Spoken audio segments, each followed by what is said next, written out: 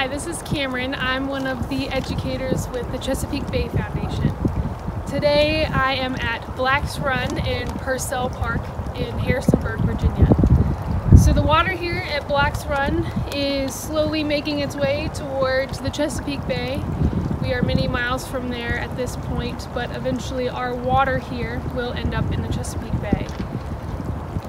Today we are taking a look at what some of our impacts, some of the things that impact our water here, not only in Black's Run but other creeks across the watershed.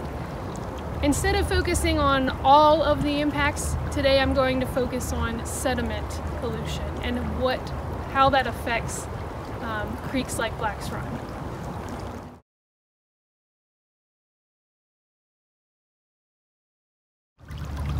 So the one question we have to answer is, why is sediment a problem?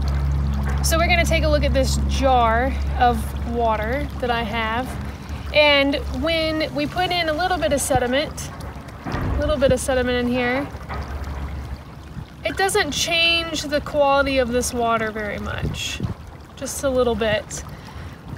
So that's a natural amount of dirt, sediment getting into the water. However, due to human activity all around the watershed, it affects our streams, and it puts a lot more sediment into the Chesapeake Bay watershed than is necessary.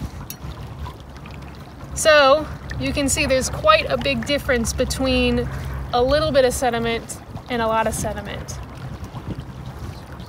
When you have all this sediment in the water, it blocks sunlight from being able to get to the bottom, which means that things like grasses and algae can't grow any longer.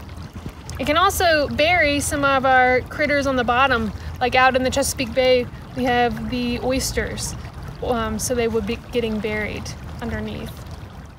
So now we're going to take a look at the sediment in Black's Run. We're going to determine what the turbidity of the water is. So turbidity is the clarity of water, how clear the water is.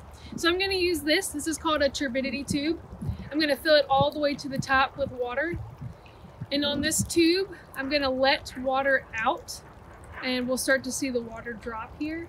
And I will stop it as soon as I can see the black and white circle at the bottom here.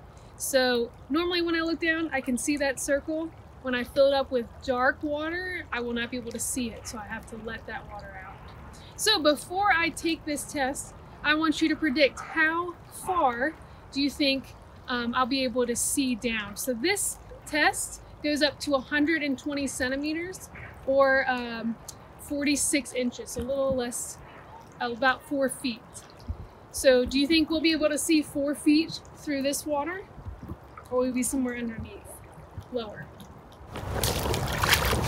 So I'm filling up the tube all the way to the very top.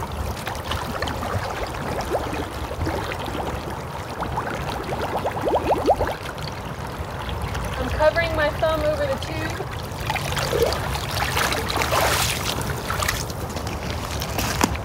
And now I'm going to look into the tube and let it out until I can see the Secchi disc symbol at the bottom, the black and white stripes. And I can actually see the black and white circle at the bottom right now, and it's all the way up here at 43 inches or 112 centimeters. What we like to see in the Chesapeake Bay is to be able to see about 150 centimeters or 5 feet down. So this is very good quality water, very clear, so there is not a lot of sediment in Black's Run.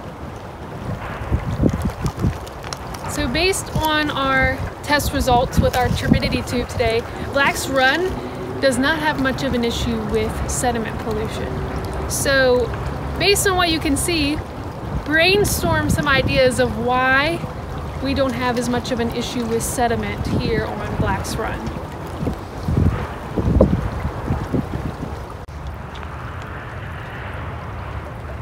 Black's Run has decent water quality, as we determined because of tree plantings that have happened out here at Purcell Park.